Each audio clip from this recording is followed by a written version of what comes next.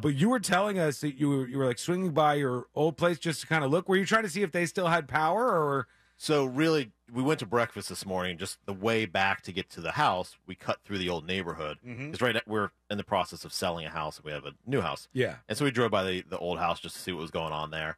And as we were driving by, the tree in the front yard was on fire. Oh, that's not good. No, because I guess the power line got caught in the tree, and it was electrified and started. So it's just like zapping around, and then you got a fire. Zapping, and it was smoking, and there was actual fire there. So call the fire department. They come out, and but by the time they got there, the power line had kind of fallen out of the tree because enough of it had burned where it kind of dropped it. And then it was still on fire, but it was kind of putting itself out. So the fireman just kind of stood there and stared at it for a while. It went out, cool. and then they all left, and we went on our merry way. Whenever you tell me the story like that, I think I've been texting Mo like, "Hey, you coming to the studio? You dropping by today?" Meanwhile, Mo's got live power lines wiggling around, lighting trees on fire. That was a little bit of excitement. How long did it take the fire department to get out there? They were there pretty quickly, maybe like 7-8 minutes. That's not bad considering what's going on. Oh, yeah. like there's tons of calls like that right now. I kind of expected them to say, we're kind of busy. We'll get to it when we get to it. But no, they came right out. I bet, though, anything attached to like a live line down